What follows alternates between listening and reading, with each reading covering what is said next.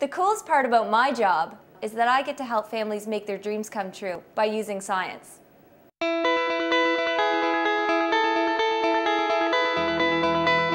As an embryologist, you work with a team of doctors and nurses who specialize in helping families have babies.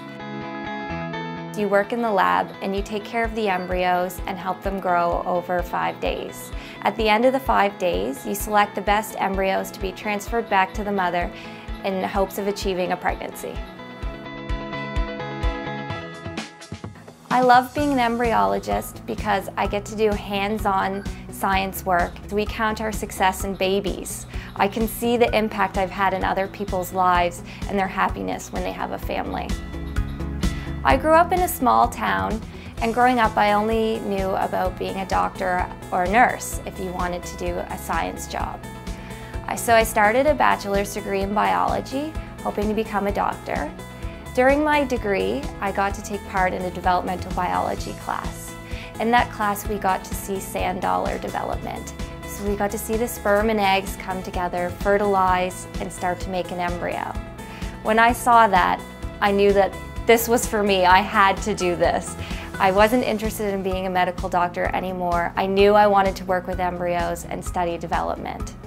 So after my bachelor's degree, I started a master's degree in developmental biology.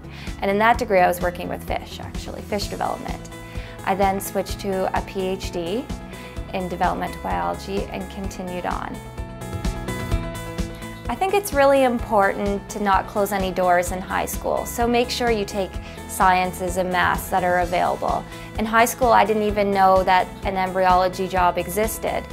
And if I had have taken biology and chemistry and physics, it might not have been an option for me. So there's so many jobs you don't know about in high school that need those courses. When I was choosing my career path, I wanted to make sure that I kept my doors open. So if I chose to do an industry job, can I still go back and do research after if I don't like it?